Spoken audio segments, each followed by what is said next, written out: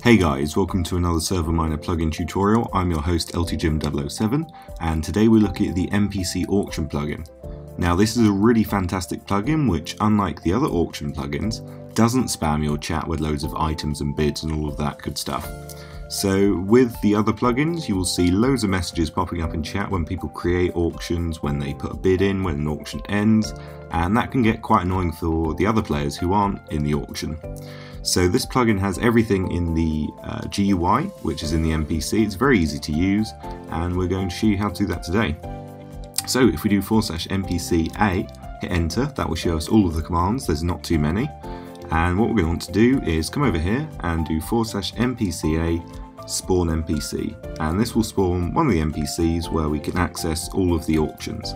So no matter how many you create, it will always show you the same thing, which is really awesome. Then if we do /NPCA use villagers, what this is going to do is use villagers instead of citizens. So if you've got citizens, you could use a different skin NPC, which is awesome. So you can just toggle this on and off if you want. As we've already got one, we can do /NPCA remove NPC and give him a little tap and he will disappear. So then we have used all of the most important commands. There's a couple more, such as the reload if you've changed anything in the config, and the open command if you're not near a villager. So if we go over to this guy over here, he is the auction house. He's got a nice title over his head, and if we right click you will see all of the items that are currently for sale. So I created these. It shows you who created them, the price. So up at the top it says $10 plus 10. So every time someone bids, it will go up by $10. There's a buy it now price for either 50 or 24, and you can right click to buy it now. However, the oak saplings, that doesn't have a buy it now, which is really awesome. You can choose whether you have that feature or not. And as you can see, it gives you a time until it finishes. So I've put random times in these just to show you how this plugin works. So let's go ahead and choose an item. We are going to grab the enchanted book. And if we go back into the auction house and go up to the green icon, this will allow us to create the auction. So pop it in there and it will ask us what the starting bid is. So 1, 2, 3, and then how much do we want the bid to increase every single time? Let's put $5. How long should the auction last? Using H, M and S for hours, minutes and seconds. Let's go for 30S, 30 seconds. And do we want a buy it now price? So either type no or the buy it now. So 200 or no. Let's go for 200, and it's as easy as that to add an item. And there it pops in, and as you can see it has all of the information, the price, the buy it now price, and how long remaining. So you can also cancel auctions using the red button, and it just shows you all of your auctions which you've created. And there we go, so nobody bid on it because no one's else on the server, and we have got it back in our inventory, which is really awesome, so you don't lose it or anything. So let's go ahead and create another one really quickly. We're going to use a golden pickaxe, pop it in, hit the green button, and then we can set the price as $5, the increment as $1, it's going to last for 10 seconds, and do we want a buy now price? No.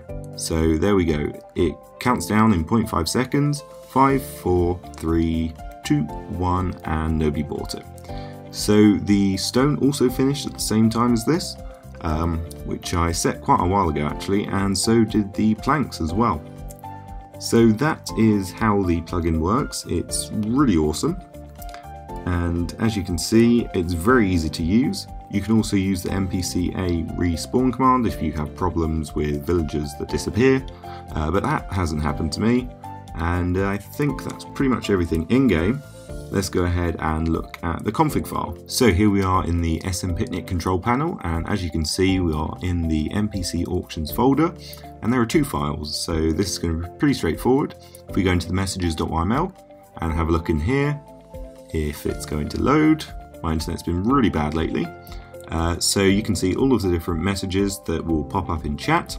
So we have various things, cancelling an item, initially starting, etc.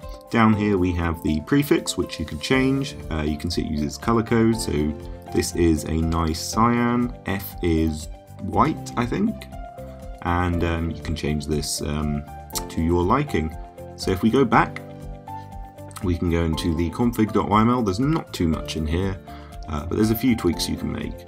So up at the top we have the auction refresh rate, as you can see, it went down 0.5 seconds every time, but you can change that.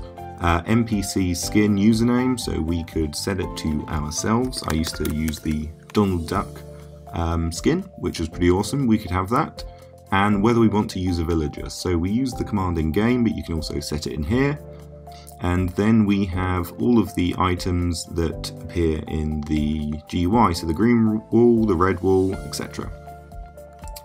Blacklisted world, so you could add, I don't know, creative here if you didn't want that. You probably don't want people going into creative mode and selling items. That would be pretty bad. So you can just stick creative there. And let me see, the blacklist. So bedrock, you obviously don't want people selling bedrock, because if you put it down, you're not going to be able to destroy it. Auto update, so that's pretty cool. And enable view last bidder false as well. So down here we have all of the different auctions and the information. So it stores everything, the type, the buy now price, the time left in ticks. So yeah, that is pretty much everything in the config files. If you want to download it, there'll be a link in the description. If you need a server to host it on, check out ServerMiner.com for the best and cheapest hosting around. But that's it for me. Subscribe, like, comment, and I'll see you next time.